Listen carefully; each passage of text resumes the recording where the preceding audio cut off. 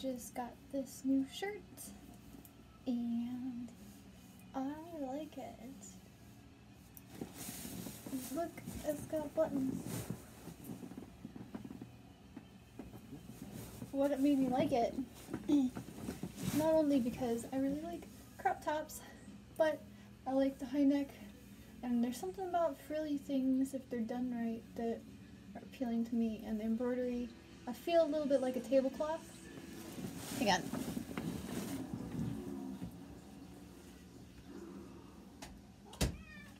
Anyway, but like a little bit like a tablecloth, but I am super obsessed with Midsommar, which is a Swedish holiday.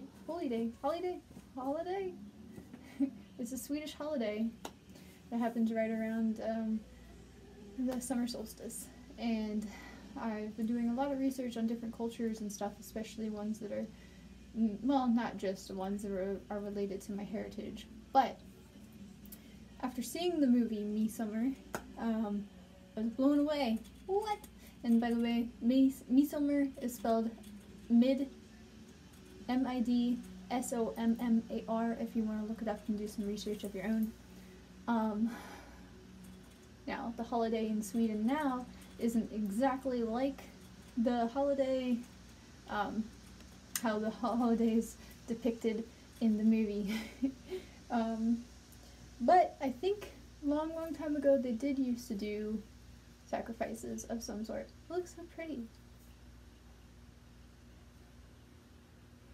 So I wanted to talk a little bit today about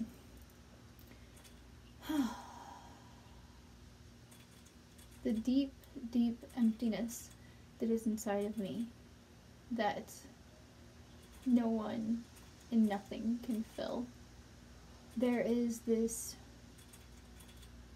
over the past, since I posted my video, or I shared the video yesterday about UCG, I've just been really off and on extremely depressed. And I made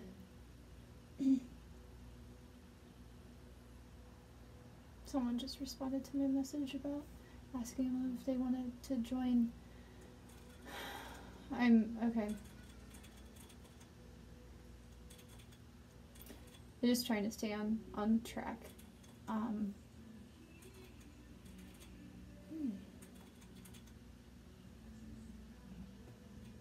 So the deep emptiness that was within me cannot be filled by anyone or anything. And if I do attempt to fill it with anyone or anything, it could likely resort in a codependent bonding or attachment or relationship. And I'm aware of that, and I don't want that. I want to be able to love myself and fill that void with the self-love that no one else can give me, because I can be, I've been messaging Isa and I've been around Brandon all day, and I still have this epitome of emptiness and loneliness. And why I have that right now is because there's a couple people, 2 people that I would really just love to talk to, but they haven't messaged me today, and so I feel a deep emptiness and void, because I feel as though those people just aren't interested in communicating with me, or they're abandoning me, or that they say they love me or they want to talk to me, but really, do they? So even though I've been around Brandon all day and he's been so kind and compassionate for me, you should have seen it yesterday, I was just a mess, and really depressed, and all I wanted to do, we got done grocery shopping, and I just needed to lay down. And I did. And then he brought me, he said, close your eyes, and he brought me all my spiders. And he was carrying all my spiders, and he gave them to me. I hugged all my spiders. And he just said, just lay down, just take care of you. and I'm gonna put the groceries away. And he did it all. I'm like, but I want to help. He's like, you could help me by just taking care of you. And then we were gonna just sit on the couch and watch Big Bang Theory, but like we did laundry, and so there's laundry everywhere, all over the couch and everything. And he's like, all you gotta do, if you can, what you could do for me is just go and clean off the couch and then sit down on the couch and get cozy, and then we can put on our show and lay down and relax and watch the show. And I'm like, okay, I will, but I didn't move. And I'm like, I will, it's a lot of laundry, the house is a mess, I don't have the energy. And he's like, okay, don't worry, just lay there. And he moved all the laundry and he put all the groceries away, and all he had to do was just lay there. And then he, I can't remember, he had my big caterpillar out there on the couch. He put my caterpillar there and he helped me bring the blankets out, and all my spiders and my Lala Loopsy. And we all me and my stuffed animals and my blanket and my pillow, we just curled up on the couch. It was so nice. Because I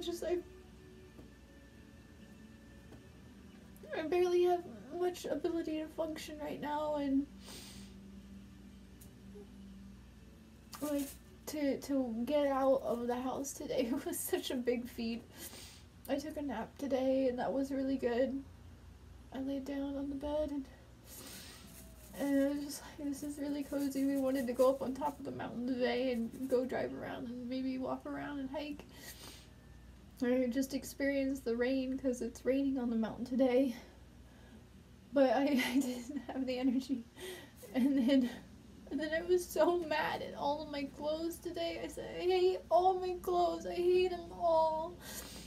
And I looked at my clothes. He's like, well, what do you want to wear? I don't want to wear anything. And I want to wear my pants, but they're dirty because I want them to work. He's like, that's okay. Just put them on. And I put on my pants, and I was angry about all my shirts. The only thing I could find successfully was socks. I was angry at my underwear. And then I laid down on the floor on all the clean clothes, and I was laying down, and I got put my shoes on, and I stuck my foot in the shoe box, and I was digging around with my foot. I was too lazy and sad and depressed to get up and put my shoe on, so I just picked my shoe up, and I'm laying there tying my shoe. I'm laying there, and I didn't use my hands to get my shoes out of the box. I just used my feet.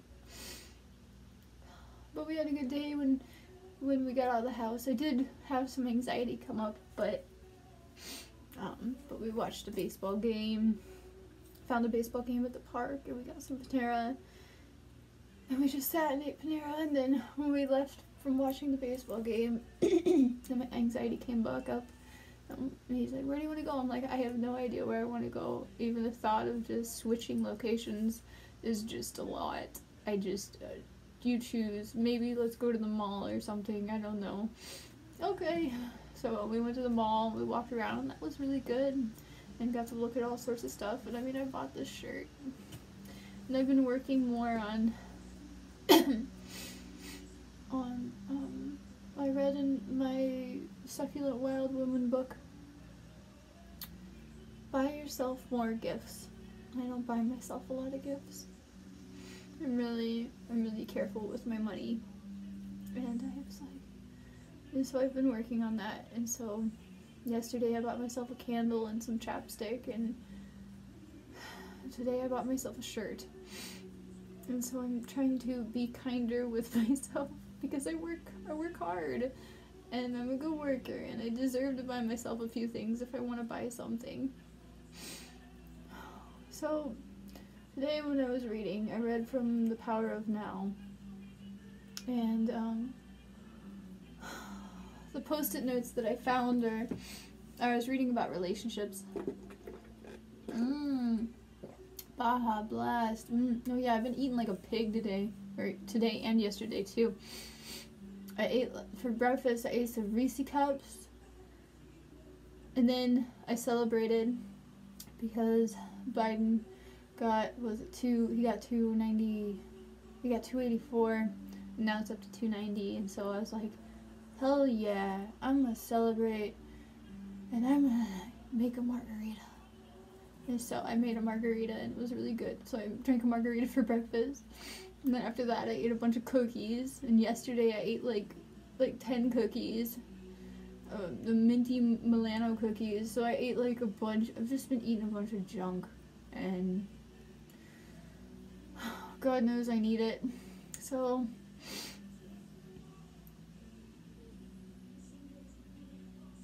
my post-its today are related to relationships. Let's see, they're over here.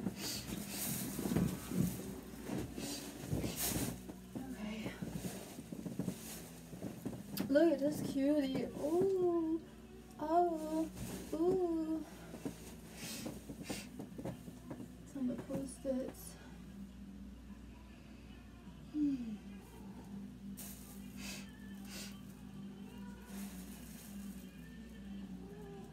It was a lot about consciousness and unconsciousness. I'll just read them, and then if I want to talk about them, I'll talk. Give people space to express themselves. Do not react negatively to your partner's unconsciousness. You become unconscious yourself. Unconscious behavior is not who people are. When someone behaves unconsciously, relinquish all judgment.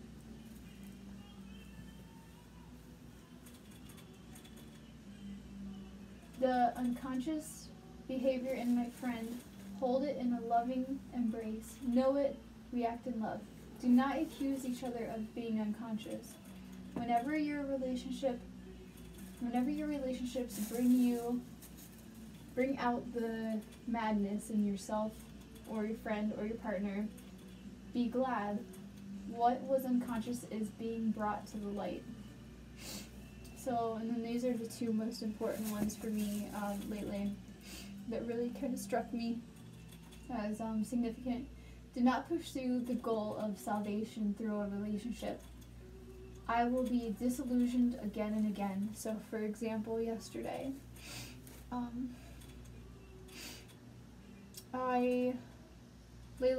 been having, a few days ago, I had like some really good, strong connections with Stan, where he was really feeling my vibe and understanding my mental health issues and the pain that I experience in relation to the growing up in UCG, and we were really relating, and just we have a lot in common with the pain that we experience. There's Gretel. Gretel, what are you doing? Gretel.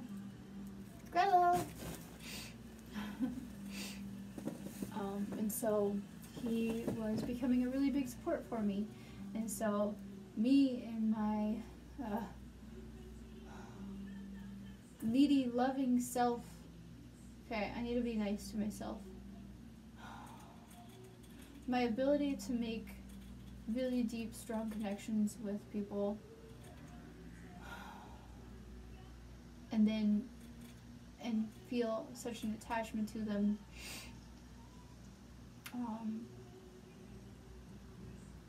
then is challenged when that person goes distant for a few days or however long they go distant for. And mind you, Stanley has his own stuff that he is working on to take care of himself, and so I can't rely on someone to always be there for me. But so I build this like reliance really quickly on just having someone there who understands and supports and loves me and wants to help, and then feeling a need to go to that person for reassurance. And so yesterday, when I had my panic attack, all I wanted to do was just message Stan. Just be like, Stanley, hey, help. I'm having a panic attack. I really need some encouragement. But I didn't. And the reason I didn't is because he was already hadn't responded to a few messages that I had sent, I think the night before or something. And so I like to give people space, you know, if they, I think it's best if someone isn't responding for whatever reason to make sure not to overwhelm them. And if you're communicating with someone off and on throughout the day and they're already talking to you, you know, then being like, hey, look, I'm freaking out. I just need somebody right now. But I didn't, and I didn't because I don't want to build, I don't want to form, and this is before I even read these post-it notes, wrote them from The Power of Now. I don't want to form another attachment that's unhealthy to someone who I love and means so much to me, and then just constantly go to that person with my issues, like, hey, can you help me, can you talk to me, blah blah blah blah blah, because I know that no matter how much that person understands or wants to be there or whatever, really what it comes down to is that, hey, look, you're entirely alone and you gotta deal with this on your own. You know how to get yourself through this, so you do what you need to do to be able to take care of your brain. I didn't message anybody.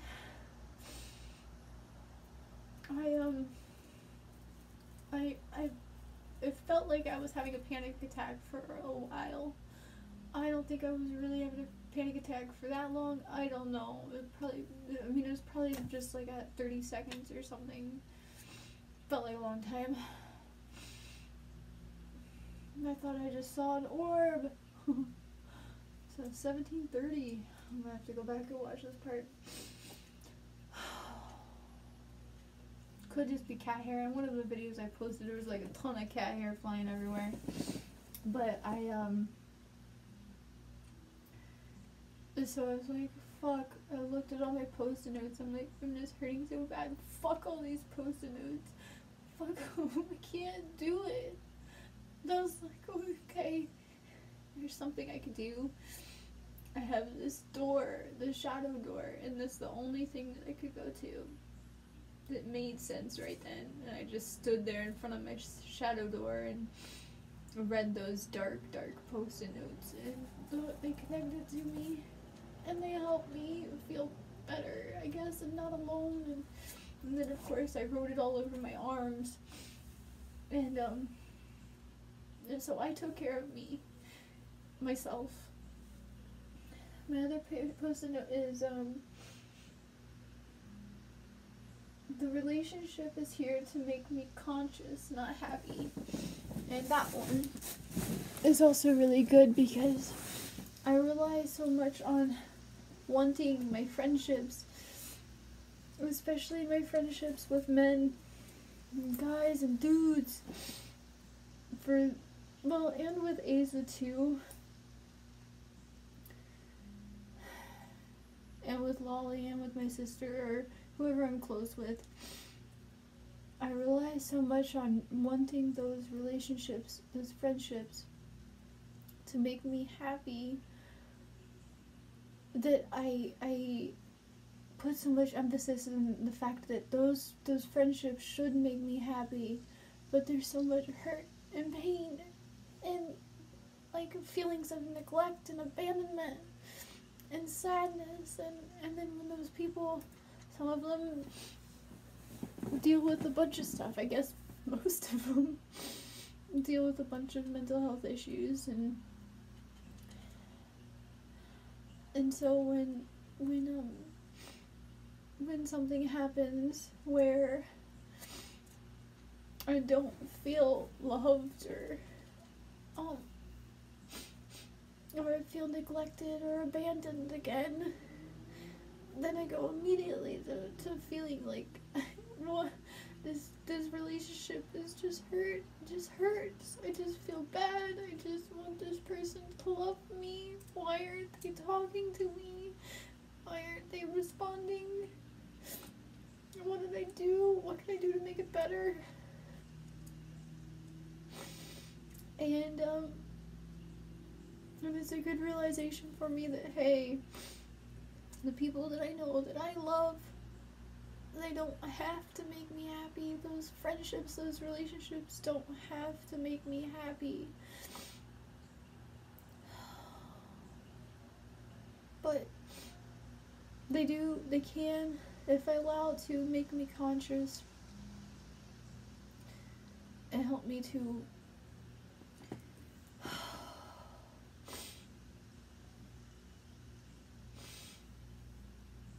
just realize, hey, I'm feeling pain, I'm feeling emotions from whatever is going on, from there's a person having their own mental stuff they're going through, or they're responding or they're not responding, or I feel good because they're talking to me and I feel a connection and uplifted.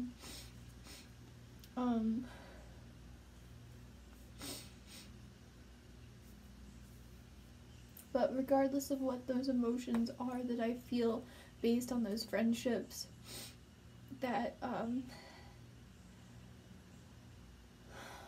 it doesn't matter whether I'm happy or sad or angry or hurt or scared, as long as I allow myself to realize, hey, I'm feeling these emotions, I'm feeling this way, I have this fear, and that is completely okay to feel whatever way I need to feel or I am feeling, and to not react unconsciously, but to be really aware and conscious of my own brain. So, I hope that makes a little bit of sense. I'm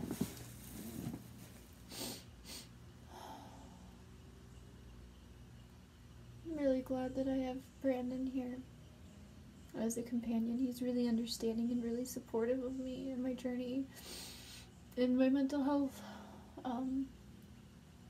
At first it was really hard for him when I relapsed, but we were able to get through it, and he understands how I have to do and treat myself now, and he's just never seen me this dark consistently, because the last time I was this dark, where I had this much anxiety, was I'm not sure if it was when Keenan left. Both when Josh and Keenan left, I did this journey. I just did it differently. With Josh, it involved the divorce counseling books and the Love Dare and the Bible and praying and all sorts of stuff relating to trying to prevent divorce from happening. And with Keenan, I was studying mental health counseling for school, and so I was reading my psychology books all the time and learning about CBT and implementing those things. And now it's a spiritual journey for sure, with a lot of different other books.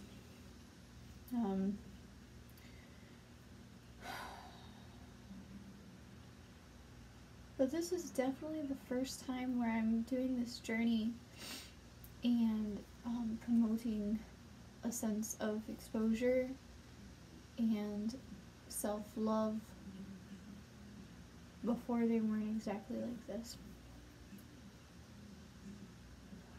So,